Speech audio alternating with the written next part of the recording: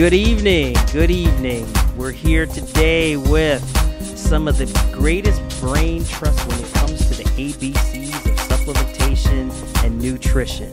And I have the pleasure today to have inside the track and field oval, Kevin Young, world record holder, Olympic champion, Al Claiborne, trainer to the stars, Johnny Gamble, great cyclist. Gentlemen, how you guys doing today? Doing good.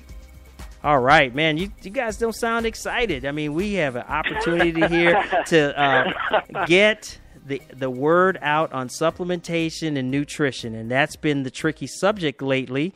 Obviously, with 4 Jamaican athletes testing positive, with our own Tyson Gay testing positive, and it's just the black eye on track and field. And I wanted to bring you gentlemen along because you guys are the experts. And from what I've been told later on, we've got Dr. Oliver Catlin joining us, who is the A-plus student when it comes down to the ABCs of nutrition and supplementation.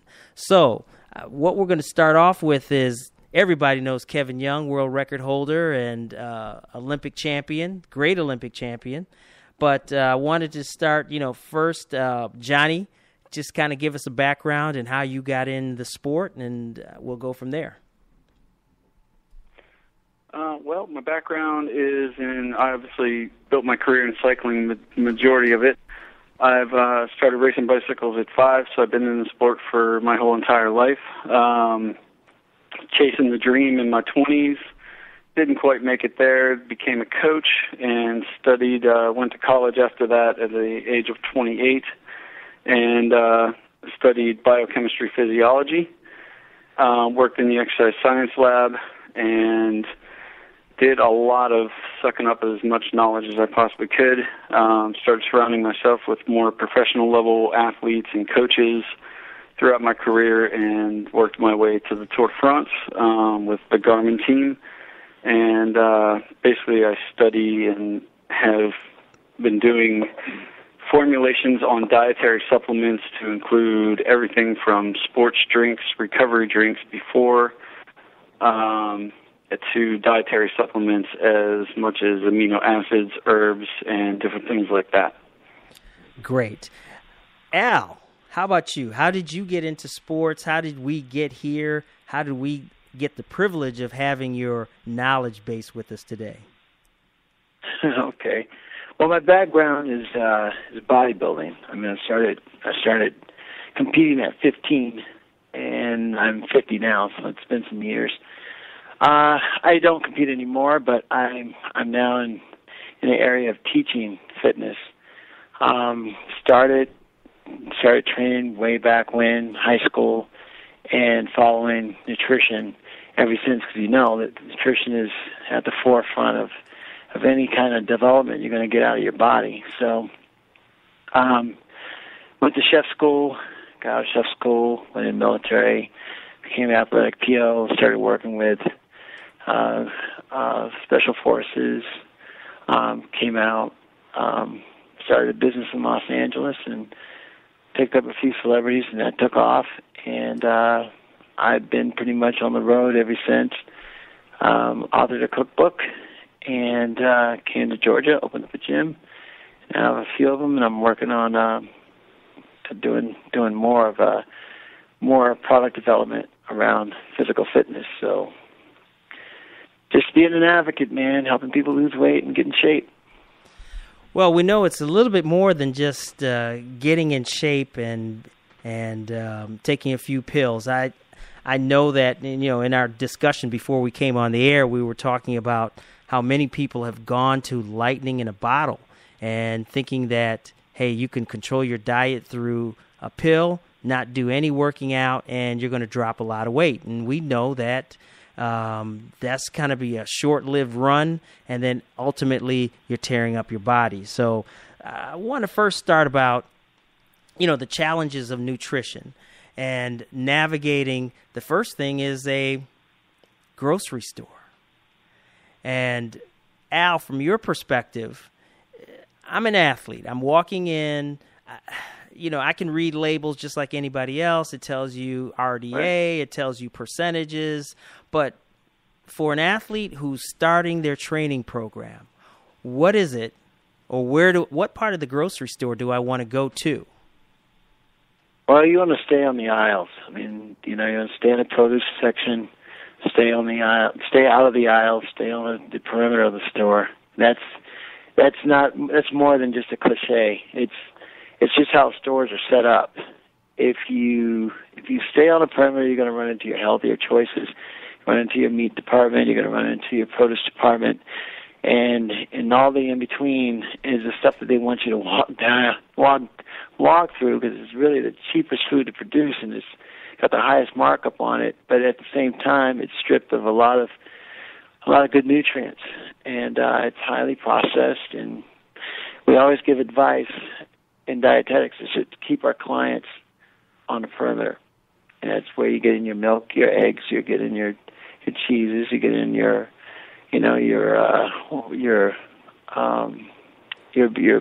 muscle building foods and your vegetables, your fruit. That's where you'd find that stuff. But just as a rule of thumb, if you want to keep it real, stay on the perimeter of the store. So on the walls, out of the halls. Yep, absolutely. Great. Now, why would I want to go down there? I mean, I hear you saying it. We know that the vegetables, the dairy, the meats are out on the walls. But what is it specifically about the proteins? Where am I finding my proteins? Let's say I'm a young athlete, a growing body. Let's start with those young folks first. I'm a growing body. Okay. I hear you. Well, the foods that are going to give you the best bang for the buck are going to be your foods that have the best. This word is kind of tricky, but there's only one way I can kind of get around it, which is anabolic foods, which is your dense protein foods, your red meats, and your fish, your fatty fish. They tend to have the highest of your amino acids, which are your building blocks, your eggs, your cheese, your milk. That said, it's difficult to kind of say that to a vegetarian because it makes them cringe, but there are things that are on the perimeter store for vegetarians too, of course. You got a lot of good vegetables, you got nuts and seeds, you got other protein sources that you can use to build your body. And that's all I can really recommend when it comes to thinking about what's in the perimeter of the store. There's a lot of choices. I can talk about this all day, but that's the short of it. Now, Johnny, for the at the biochem level, okay, so Al is saying you go in and you get proteins, omega fish oils, things of that nature. How does that body process those proteins to turn it into muscle that we can turn into performance? Okay, so the protein, regardless of where you get your protein from, the sources are definitely something you got to be very picky and choosy on, because the proteins that you're going to get in red meat, salmon, good fishes, stuff like that, are going to be a little bit higher in IGF-1s and 2s, insulin-like growth factors. Those things metabolize in the body, formed by the liver. Growth hormone after training is really high. All those things create an anabolic process, meaning to grow. And basically, all that boils down to is uptake of protein to rebuild muscle tissue, central nervous system, all the things that are kind of out of whack and beat up in your body after a training session. So those are the main things you're looking for, though, really high quality stuff, because that's going to have your higher amounts of things that actually work in the body to rebuild itself. Okay, so, all right, so that from the biochem perspective. Now, how does that work harmoniously with our daily lives? So I wake up. What do I want to eat? I go to lunch, or I have my snack. What do I want to eat? I go to lunch. What do I want to eat? Because in remembering Al's conversation, he talked about balance and variety. So what is it, being an athlete? And Kev, you can chime in. We're pretty regimented. And if you remember, Kevin, when you were an athlete, what was that process for? What was nutrition for you, and what would it be now based on what Kevin's thoughts were? Okay. I'll let you speak first, Johnny. Okay, so let me reiterate the question. Basically is... In other words, what is it, for instance, I'm starting training, so I know I'm going to have a lot of heavy volume. It'll be quantity versus quality. I've got Kevin Young. I'm training him. He's getting ready to send a world record. What is the recommendation? What would you tell Kevin, in order for you to get through this training process where we have a lot of high volume? What are we going to do? What are we going to prescribe to him? Okay, so the main focus needs to shift to health, because health is the foundation, period. You can't build performance without it. Right. So, and that being said, these high-quality foods is something you want to go after. Stick to the perimeter, just like Al said. One of the techniques, and the reason why you want to do this is I have my guys take a cooler, so that way they have all their food, and I have them buy it fresh every day. They go around the perimeter, they fixate on and get the foods that are fresh, and I have them snack all day long, nonstop. And the reason why that is it controls insulin, protein synthesis, all that kind of stuff. You don't really ever get a high spike.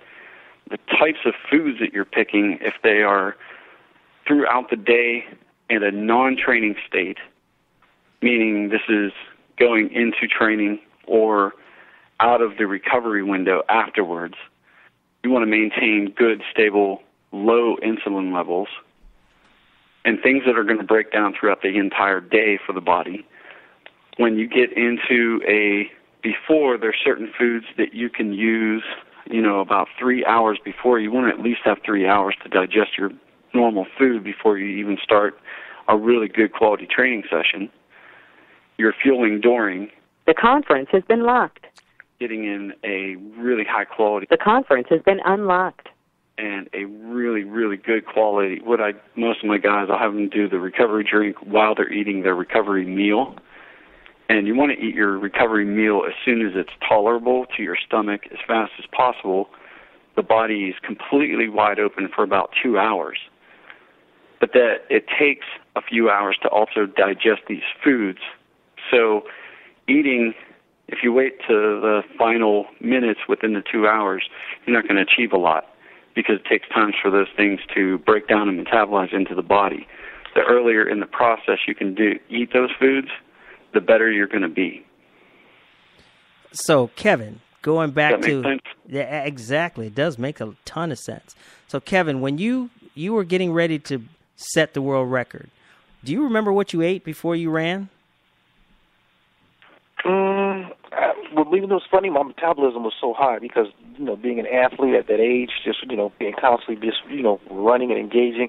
But I had my regimen was pretty simple. I tried to eat, let me see, I remember being in the Olympic Village sitting around with Quincy, and I had some fruit, not much, probably like some pineapple. But I ate some protein. I would say I probably had some bacon or something, some sausage. It probably wasn't the best thing to eat, but like I said, I was gonna eat some protein and oatmeal, of course.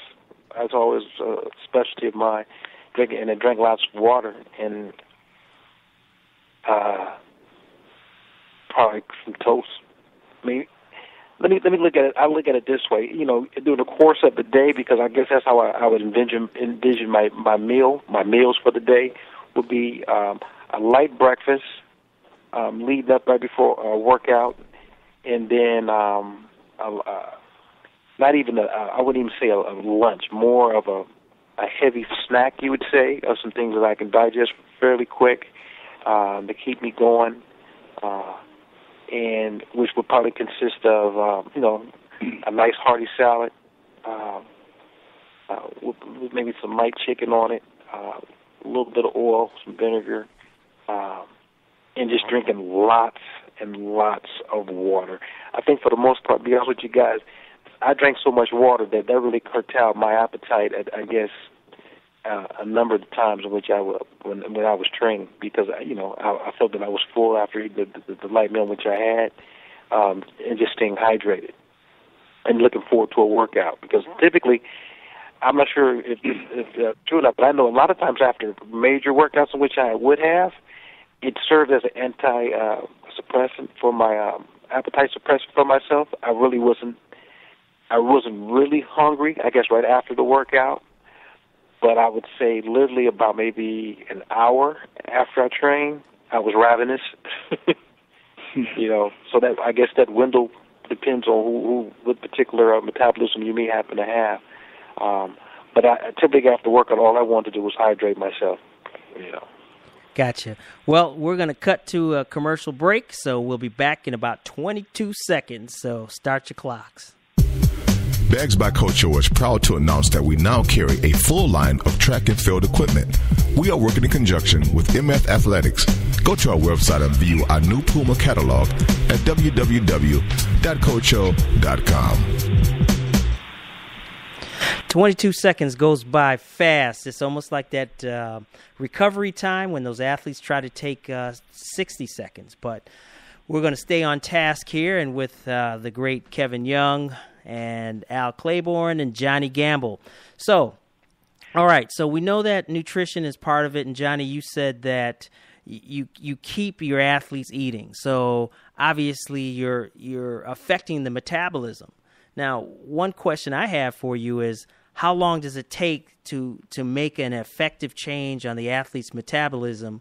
So how many days consecutively do they have to eat like that? Okay, so when they start eating like that, and I have to credit this to a coach that really taught me the ins and outs of this when I first started getting at the professional level.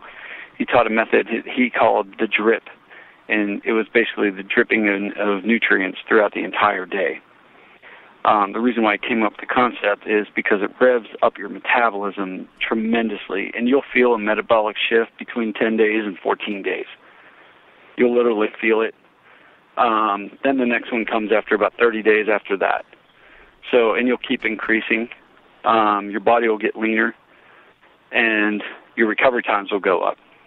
And a lot of that is because you're controlling your metabolism, you're controlling the body's rate of consuming these meals, so it's being fed throughout the entire day in small quantities and really good quality foods.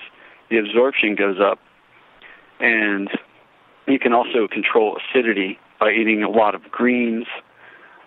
Cucumbers are great for that. Incorporating foods like beets. Beets are awesome at really increasing the blood levels, detoxifying the blood, creating things that, getting clean, stronger blood, which also increases hemoglobin affinity. So we have a certain amount of red blood cells floating around. There's a percentage of those that don't have active hemoglobin, so your active hemoglobin will go up because of that, which is also related to athletes' anemia or sports anemia. So those kind of things can take care of themselves just by eating a good, healthy diet throughout the entire day, spacing out like that. So what if I don't like beets? What else can I do to affect the hemoglobin, blood volume, and detoxifying the system? Because I know that if we're doing a lot of lactate work, that the body can get toxic and succumb to injury. So outside beets, because, beets aren't that palatable, is there somewhere that we can, is there a supplement that we can use to also help the alkaline or reduce the acidity of the blood volume? There's tons of good meal replacements out there. I would tend to stick to the greener meal replacements throughout that day. A lot of them will contain beet powder because it is that good. People put it into the meal replacement foods, the whole food type meal replacements. I I shy away from the other types of meal replacements that are more protein-based. You want some protein in there, but you also, the greens is the main thing that almost everybody is missing. It's easy to go out and get, most people like protein, regardless of if it comes from a nut, seed, egg, steak, or fish. People like protein. It's easy to digest, it's very palatable, and it's easy to get down. Greens is where most of the issues come into play. So I would do something that's more heavy on greens, and you can sip on a health shake throughout the day. Now, Al, he talks about greens. What specifically green, and what about raw versus cooked? Okay. Well, one thing that he mentioned when he talked about beets are what they call one of those, they call a low-grade catabolic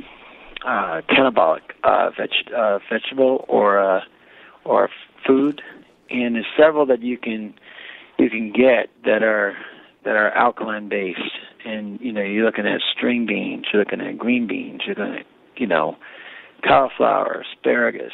You can go on and on. Pumpkin, red cabbage, green cabbage, endive, corn.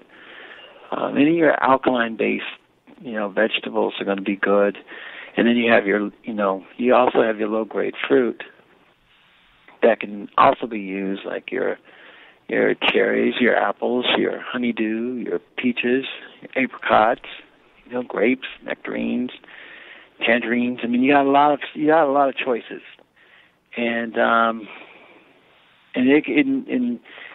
love what he said about the hemoglobin and just setting up the blood to be nice and clean, and those alkaline-based nutrients can balance out an acidic athlete, because you build up a lot of acid just from the metabolic breakdown of nutrients and a lot of carbon.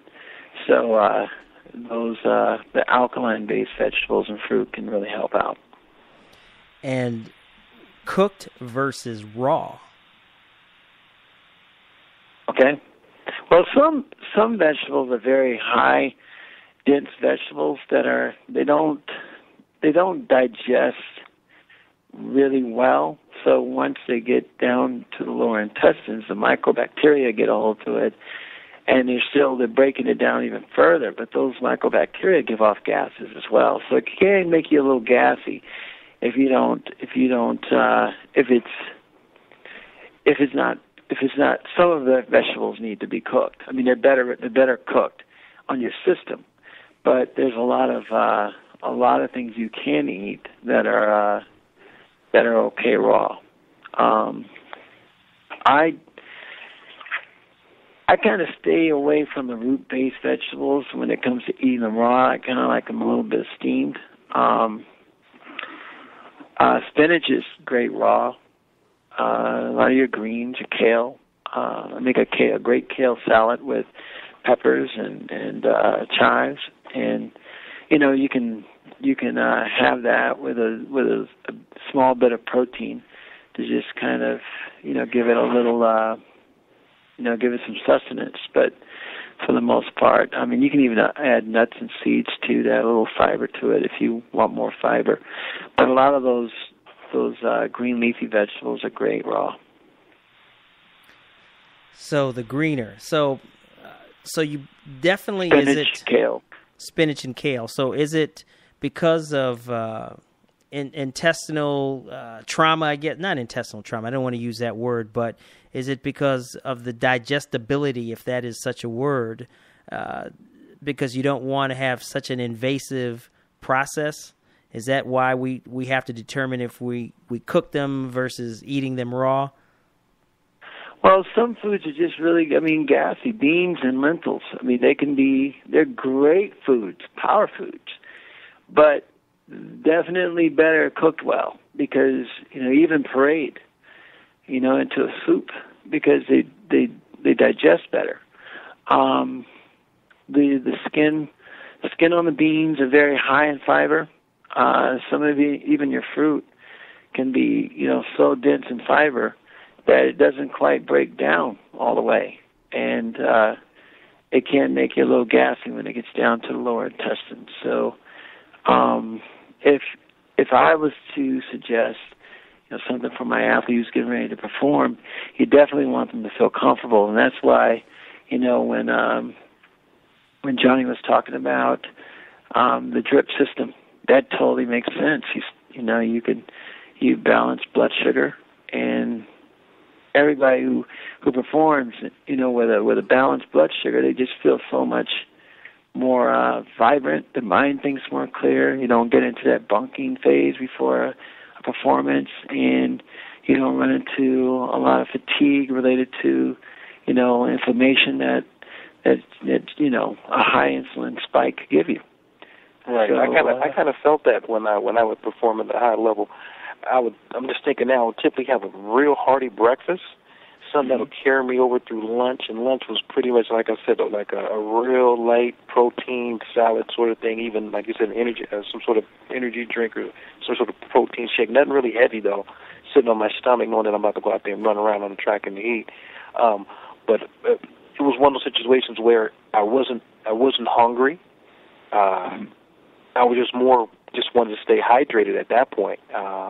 And like you said, they have some snack foods hanging around, basically some nuts, dry fruit. That's something you can just, and not to think a lot of dry fruit that are real high in sugars. But, especially the nuts, it was really, really, really hard for me to just, pop those in there and munch on them. And then just kind of clear my head and go out there and just run. It's very important to make sure your intestinal system is intact prior to a race, because of course when you're thinking about running, the adrenaline's in your system going up and down. We know as athletes, or former athletes, that the first thing is running to the restroom, whether you come out of one end or the other. That's true. And that's very uncomfortable, especially when you're about to get into a race. Now, right. Now, you talked about glycogen, so we're breaking it down to the cellular level. So how is it that I can saturate the cells and affect the mitochondria? I read that earlier, so I wanted to make sure I sounded smart and asked that question. So, Johnny, from your perspective, so how is it that I can get down into the cellular nutrition and have a positive effect? I want to back it up to training first. One of the biggest things in training that people overlook is mitochondria is the only organelle in the muscle cells or any cells, period, within the body that can actually replicate itself. The importance of that is because they are the energy pack to all the cells. So they process and utilize oxygen when you're in an aerobic training state, meaning you're only burning oxygen. You're at a very, very low threshold per heart rate and an easy exertion, to regulating lactic acid, which then later turns into fuel in more endurance athletes, but it also creates a Krebs cycle. So there's a spit off of acid off the glucose. So the second you go into an anaerobic state, you're going to start burning sugar. So the biggest thing you can affect for mitochondrial growth is your training. An endurance athlete or someone training for mid-distance or beyond in USA Track and Field is going to want to focus a good portion of their off-season on aerobic training and building endurance all by itself. And the reason why is these mitochondria, it's like a big party, man, when they're having oxygen. They're just kind of bouncing around, having a good time. They're replicating, man. They're having a good time. The second they got to start converting glucose and turning it into all kind of other things, they got to start working. And when you start working, you stop breathing. So you want the mitochondria, you want your muscle cells full and packed full as much as possible of mitochondria. So training in an aerobic state during the off-season to prepare for later on in the season, if you have 4 to 5 mitochondria floating around in your muscle cell, and it comes time to in-season, and they're trying to do all this work of converting glucose to lactic acid, they also convert lactic acid back into glucose. So they're working their butts off. Would you rather have 4 guys working for you or a couple hundred? Exactly. And that's really what it's going to affect mitochondrial growth and the benefits of it down the road. Now, let me ask you this. How does that affect development in young people then? Because it sounds like it's almost, as a kid grows, I mean, you think about babies. When they really hit the big, fast growth cycles, they do a lot of sleeping. And I don't want to, miss that opportunity to talk about the sleeping. So, Al, can you talk about that? That's not really tied into mitochondrial growth. I mean, it can be because growth hormone is present at a really high factor during sleep period. But as far as mitochondrial growth, you're training really easy, not trying to overdo it. And that's the hardest discipline any athlete goes into is when they go into a training session, they think they have to train hard every single session. And I see that more common than anything. Than training once or twice a week really hard, the rest of the week really easy, allowing the body to recover from that. Especially in the off season, you want to get as much energy storage as possible during the off season.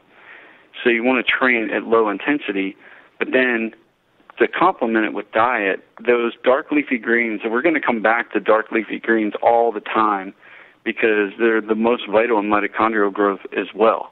So they serve so many purposes. There's so many vitamins, Bs, and minerals and different things that metabolically break down. It's like a cascade effect. They turn into so many millions of different other things in the body that help everything be in a health state so you can recover faster when things really hit it in the body when you're doing your hard training. Right. So you put the money in the bank in the fall and then come back and utilize it during the competition season. Is that what I'm hearing from you? Basically, yeah. I mean, if you do smart training in the off season and train easy and you work on your weaknesses and different things like that, you're going to get a lot more of performance benefit 3, 4, or 5 months down the road than you would if you were always trying to stay in shape. People try to keep a certain level of fitness because of fear of losing fitness. Well, you need to step back a little bit and lose some fitness to gain. It's like stepping back 2 or 3, but then leaping forward 10. I love it. Come the next season. And that's the whole thing, is creating a growth atmosphere when you're in training, so you're constantly in a growth rate. Sleep and training are two things we highly have control over, and on top of diet. So if you can time all those things, the body is really rampant in growth hormone. So after training and right immediately after sleep. So a lot of my athletes, I like them to train twice a day if they can, so they get a double hit of growth hormone there. And then you can get another growth hormone if you take a nap, and then if you go to bed at night. So if you're timing these things with the right foods that can tie in with the growth hormone to create IGF-1s, 2s, all those kind of things that increase protein synthesis, and you're going to increase your metabolism at the same rate. So that's why if you create a basic anabolic state 24/7 to where your body is constantly in a growth state, especially during the breakdown, because training, you're destroying your body. I mean, that's why we're completely exhausted after training. So and not to cut you off, but Kevin, when you were, like I said, let's go back to Athens. Let's go back to that time that you set that world record. And I know you don't remember what you ate before, but do you remember having this level of understanding of nutrition going in, or did you just eat healthy? I had a go-to meal. My go-to meal was chicken and potatoes. That was something that I was very comfortable with, and I knew my portions with that. And eating as much salad as I possibly could. The spinaches and all the leafy green stuff. That was always a go-to at any time of the night if I had an opportunity to eat some sort of salad. But it got to a point in which I was pretty basic in that. I mean, if I had an opportunity to binge on some burgers, whatever, I could do that because my metabolism was so high I would just, I would burn all that off, and I think one of the most key things was the fact that I got up and I moved around a lot, I stretched a lot, and I got my rest. I mean, when you train at a very high level, and two things I think you have to hydrate yourself. You got to lay yourself horizontally. I think that is so important to do just that. And I think and I would say I would eat eat some sort of amount of protein, every week. Animal protein, that is. I'm telling you. I wasn't really big on supplementation. Didn't know much about it other than taking things like vitamin E and C and A and D and manganese and that sort of stuff. But that was pretty much it. I mean, not at the level which I guess athletes are taking supplements nowadays. But my diet was just eating healthy and getting enough sleep. I think that was the key in my case. Eating healthy and getting enough sleep. Okay, well, we're going to cut to another commercial, and we'll be right back. Stay tuned. Bags by Coach O is proud to announce that we now carry a full line of track and field equipment. We are working in conjunction with MF Athletics. Go to our website and view our new Puma catalog at www.coacho.com. We're back. Man, I am thirsting for knowledge here today. Gentlemen, we are point on with the information that's being passed out. And we've in our last 4 minutes of this segment, one of the things is supplementation. And Johnny, we talked about this. Supplementation is one thing, but why, in your opinion, are athletes getting busted? Well, they're not being careful what they take, and they're getting bad advice. There's a lot of reasons, a lot of factors. Marketing misleads education out there.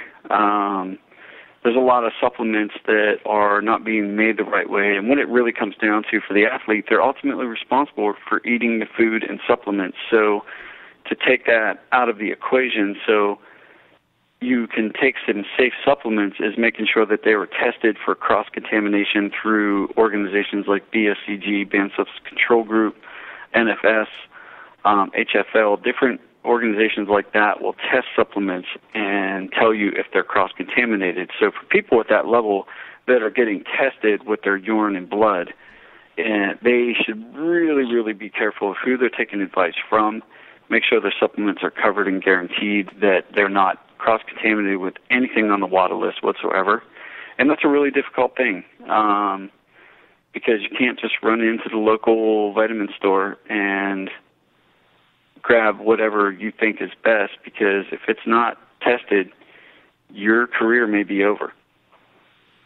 And a lot of stuff that folks end up taking is in Greek. Right. And it's really hard to understand. You got to get an expert.